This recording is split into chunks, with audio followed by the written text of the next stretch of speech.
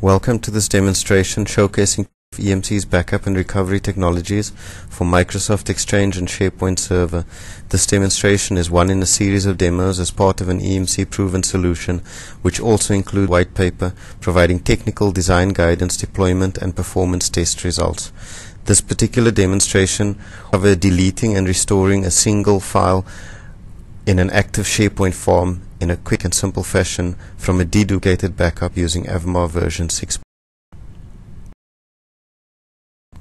SharePoint granular single item restore using Avamar 6 and Kroll Ontrack Powercontrols. The first thing we're doing in this video is finding a single document, and we can view the process of this document.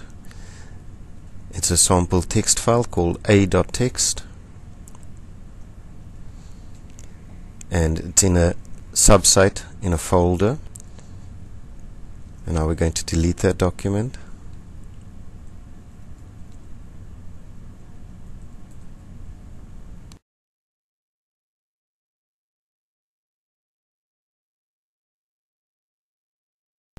So as you can see, it's no longer in that folder.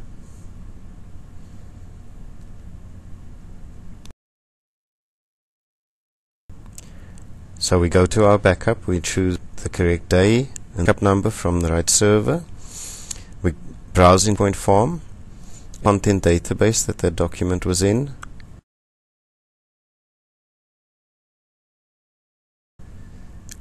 We restore it to a different using / that means Z drive. We choose a granular restore, and we choose for that mount point to be mounted for 2 hours.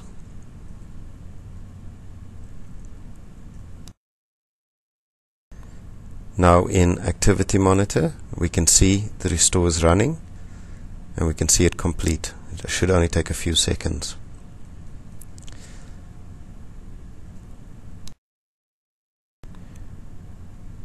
So we can see that the Z drive is mounted with the different servers involved in different backups, and the SQL server is there. So we open Ontrack Powercontrols, which is integrated into Avamar Granular Restore.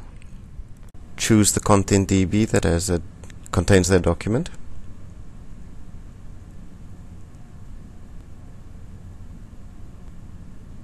Choose the log file that belongs to that ContentDe.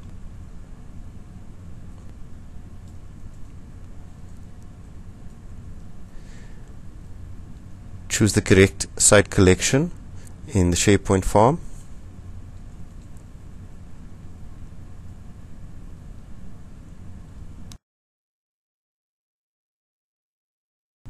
Now Kroll is scanning, pre-scanning, hashing, and reading the contents of the content database.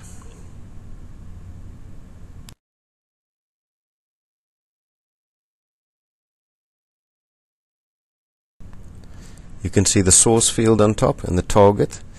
The source is what is read from the backup content database. And we're going into that folder, and the target currently in SharePoint, in that site collection and in that folder. So we're going to sort it by leaf name. Since it's a.txt, it should be at the top, and we see it's missing in the SharePoint site, so we drag it and we drop it into the folder, and Kroll then restores that single document. The restore is done, and now we can go back into SharePoint and check that the document is there, and there it is.